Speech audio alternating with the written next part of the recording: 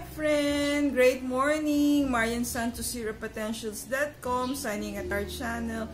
Let's study God's Word. So, hindi reading natin today is, do we refresh and give life? So, yung Bible verse is from Ezekiel 47 verse 9. Where these waters flow, they refresh everything, lives where the river goes. So, si Sis Kring Talak din ang nag-write. So, ang story niya is, sabi niya, this coming April of 2021, celebrate niya yung 5th year anniversary niya as a full-time employee of a publishing ministry. So, nasa, kumbaga, mass communication siya kasi publishing, di ba? So, sabi niya, I strongly believe that our work spreads God's words and make people feel love. But the river mentioned in today's first reading made me reflect if I truly refresh others through my work. So yan.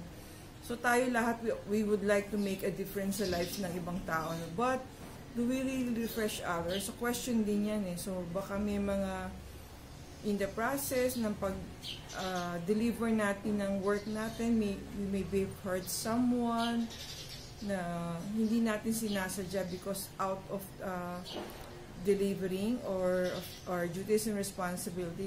Like kami in HR, we usually implement disciplinary action. So siguro minsan hindi nagugustuhan ng mga tao, hindi nila na-understand, they committed a mistake in their work or violated the policy. So parang nadidirect sa amin yung anger nila or resentment. So sana you do not take it personally. Kung may nagawa man ganon, sana you will forgive us for kung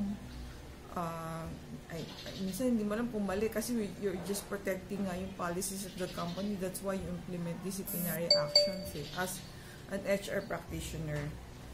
So sabi niya, given my flaws and shortcomings, I take in full credit if people have been blessed by what I say or do. Then all glory, because all glory belongs to God. After all, He is the source and the reason for everything. May the refreshing and life-giving waters from the Lord continue to flow in your everyday, in every one of us. So, yun. So, sabi ko nga, no, God's ways sometimes are hard for us to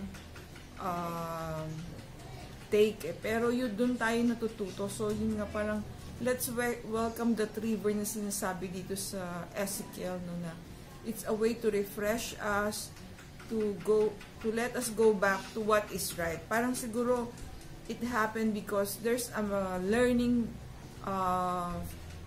lessons for you to take. Kaya you're given that path of the Lord. Thank you for watching. Please subscribe and like our video. Please support our channel by subscribing. Stay safe, everyone.